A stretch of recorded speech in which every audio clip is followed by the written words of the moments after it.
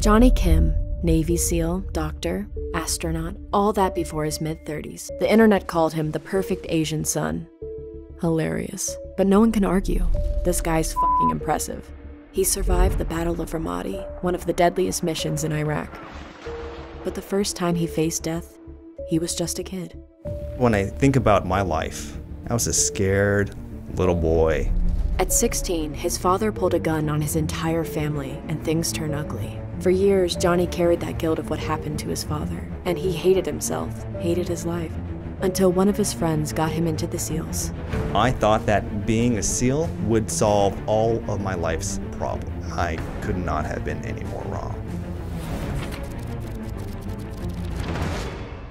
Young Jonny was 16, and his dad had been moving in and out of the house, struggling with heavy alcoholism. So on this particular day, I was home with my mother, and when he came home, I could smell the whiskey on his breath, so I knew he was very intoxicated. But this time, Jonny sensed that there was something wrong. He knew something was up. I remember my father came up to me, and some of the last words he said to me was, "I'm sorry, Jonathan," and he pepper sprayed my face. Then all I hear in the kitchen is my mother screaming for help and saying, "He's got a gun." Jonny couldn't stay put. He had to do something about it. He had to confront him in some way. So I got up and I did my best to fight him and get that gun as hard as I could, as strong as I guess a 140-pound-year-old kid could do at the time. But I lost that fight. He was able to get a hold of a dumbbell nearby and smash my head in with it, and he was able to get his gun out of his pocket. He shot it in the air, and I remember clearly pleading with him that we loved him and that he didn't have to do this. I clearly remember saying that it's not too late. And in a moment of clarity that my father found, he decided not to shoot us, not to kill us, and I told him to go run. And that was the last time I saw my father. And his father ran out of the room. Jonny and his family survived one more day, hoping they would never have to see him again. If only it could have ended right there. In the hysteria of that, my mother was on the phone and called 911 and screaming for help. And so eventually, came back into my room that has access to the attic, and I noticed that things had shifted. And I noticed that furniture was moved in such a way, and I told police that I think my father's still in the house and he's in the attic. So they did what they're trained to do. They sectioned off the area, confronted my father, and shots were fired, and my father was killed. So I was 16 years old, and I would say being lost was probably a good description of how I felt up until that time. And my buddy Keith told me with passion I've never seen before about a Navy SEAL. I thought that being a SEAL would solve all of my life's problems. I could not have been any more wrong. When people ask me why I wanted to be a SEAL, it's so easy to come up with the superficial reasons. Like, yeah, I wanted to get paid to blow up stuff and jump out of planes and serve my country, but those are all superficial reasons. That is not why I wanted to be a team guy. I wanted to become a different person, to find my identity, be someone that could protect the people that I loved that couldn't protect themselves. And I knew from there that maybe, just maybe, I had what it took to be a SEAL. He has always been the shy, quiet kid, the kind no one ever notices. But since the incident, something had changed in him. It was my ticket to escape the childhood I was born into. This idea of Jonathan that people had knew as a scared little boy. I needed a reset button.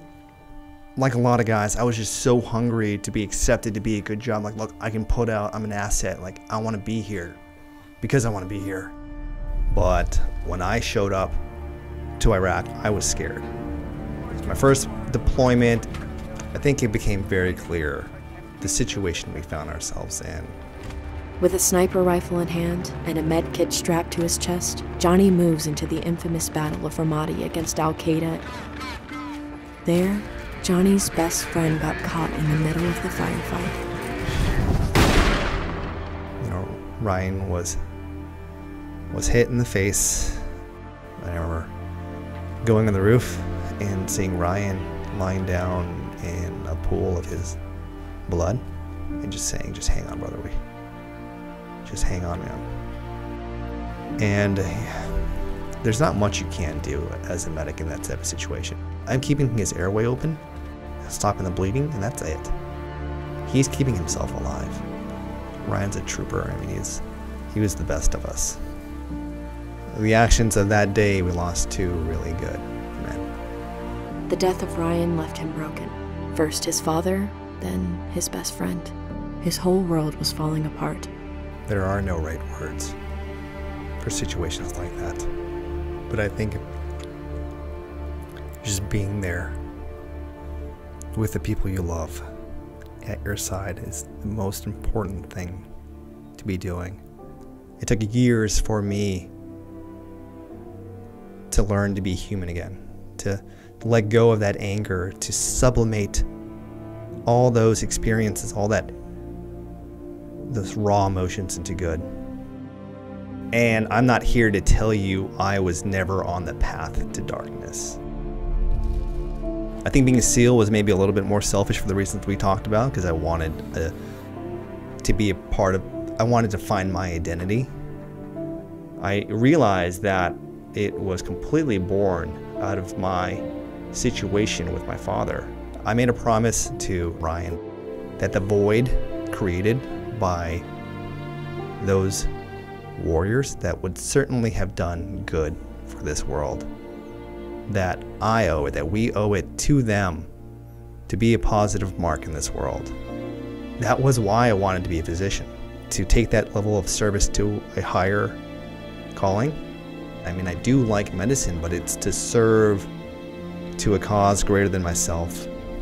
Beyond the trauma, Jonny remembered his childhood room, looking up at his Apollo poster hanging on the wall.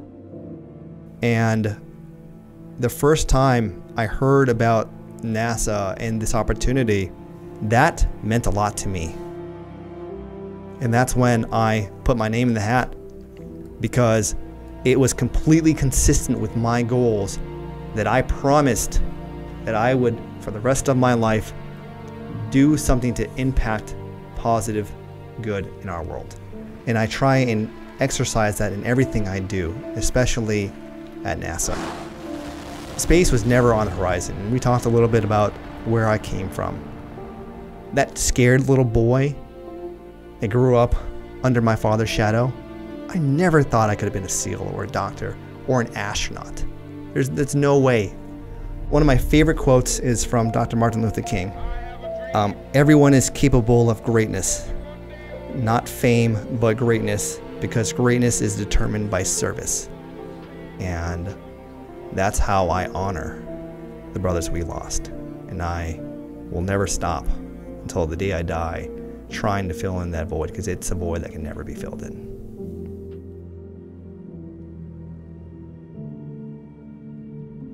Maybe I could reach out to those kids, just like me, who are scared, tired, who don't think they can amount to anything, who don't think they're worth anything. If I could reach out to them and let them know that, hey, it doesn't matter where you're from. With the right attitude, with the right hard work, if you get up every time you fail, you can amount to something, and you can do positive work. You can leave a good impact, a positive mark for our world. You can have a huge impact on the next generation of people who want to be a better version of themselves. Asha Tyson once said, "There is no shortcutting to life. It took each and every situation you've encountered to bring you to the now, and now is right on time." Jonny said many times that he would never change one bit of his journey, that his traumas are just part of a greater story, that the greater good will always be more important than your past, your pain, and in some way yourself. Even if this suffering can break the strongest of people, sometimes it can also make them. It's probably a good idea that I stay in the wheelchair. My goal was to get better and kill him, actually. I shouldn't have went out that night. I should have stayed home.